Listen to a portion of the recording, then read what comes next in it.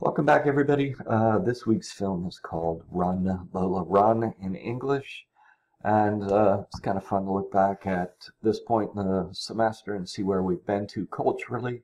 Argentina, France, Italy, the States, Japan, and then this week, Germany.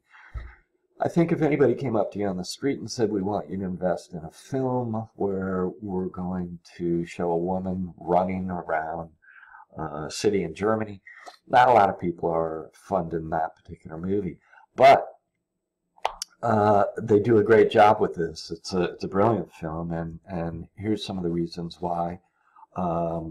It's different, it's unusual, and it's an extremely well-crafted film. So first, the editing. One time, the film, when it first came out, had the most edits in it of any feature at its time. Music plays a role in this film nearly as much as it did in Easy Rider, and it's hard to imagine any other type of music that would work as well for this story. Time is a big theme here. It's time within the movie. It's the narrative of about time. It's manipulating time. Time is your main theme from start to finish in this thing. It also raises a philosophical question about free will versus determinism. I know in this country we are very much believers in a very strong free will, that if we work hard and we go to college and we do certain things, we can change and make a better life for ourselves. That's not the same belief around the world, and there's a good context link that covers this. It's only a couple of minutes, 4 or 5 minutes, and it explains the concept of free will versus determinism rather well. The story is a non-traditional narrative arc. Okay, it uses a traditional arc, but it's a non-traditional use of the arc. Now, in regards to time, we need to talk about two terms here. One is linear time for a film, and that's how long it takes you to sit there and watch it. And the other is story time, and that's the manipulation of time within the film. And a good way to think about that is if you, let's say you watch a feature documentary on World War II. It takes 90 minutes or 2 hours to sit through the whole documentary. Well, the time that it covers, the story time for World War II in our case, is give or take a year or two, about 4 years. So it doesn't take 4 years to watch the documentary, right? So the linear time is, let's say, 90 minutes. And then the story time, the manipulation of time within the frame, is what the narrative is trying to tell. And in that documentary example, it would be 4 or 5 years. This film is all about manipulating time, and it's one of the reasons I still use this film in this class, because it's easy to see when it shifts and changes, and it's a perfect vehicle to have this discussion. So Roger Ebert was a famous film critic, and he points out a couple of things here. One, that film is ideal for showing alternate and parallel timelines. There's no doubt about that, and we see that very directly in this film. But the manipulation of time is, and especially through edits, takes place in every film that we watch. All right. The other thing to keep in mind here is something called the butterfly effect, and this comes out of a sci-fi novel from the 50s probably. And a guy gets sent back in time. He's told not to go off the path. He walks off the path and unintentionally steps on a butterfly and kills it. When he returns back to his time, the present, if you will, the whole universe and world has changed. changed. And the implication here is that if you alter even one small thing, it has the potential to change all future events. So when you start manipulating time here, and it's done in literature and then directly in cinema, this is a concept that will come up in almost any time traveling movie. So when we look at the traditional story arc, let's just remember a few points here. Look at your bottom down here, and this is your time, and this is your linear time. So how long does it take us to watch Run, Lola, Run? The intensity should increase as the film moves along in linear time. Setup is where we meet our characters. Turning point, remember, shifts and gives the protagonist, if you will, a direction, a new direction usually, and then she overcomes obstacles to either succeed or fail at that climactic event. So if we look at this in Run, Lola, Run, they even compress time in version 2 and 3, but that's because you already know what the setup is, and you'll see the turning point done in a much shorter fashion, and then you're going to see her overcome different kinds of obstacles. But the climactic event is always the same. Does she save her boyfriend? Does she get the money there in time?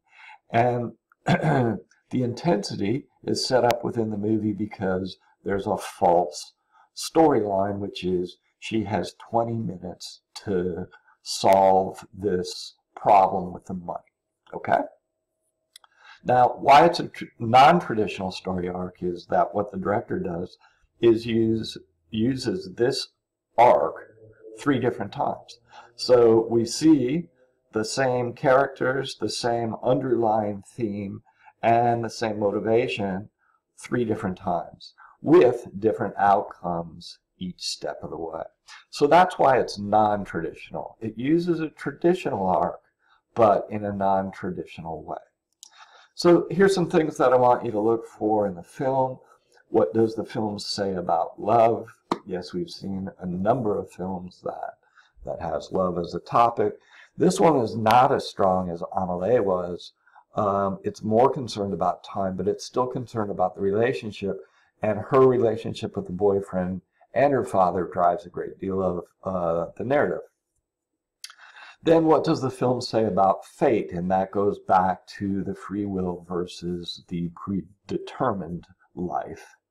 And then how does showing different outcomes, so we have 3 mini movies in the feature, and how to showing different outcomes contribute to this discussion about love, fate, and time. The sense of urgency, it's embedded in the narrative, it's everywhere. If you pay close attention, there's clocks everywhere, there's spirals everywhere, there's even the roulette game that, when you see it from above, looks like a clock. So time. Cinematography is sophisticated. The shots are extremely well done.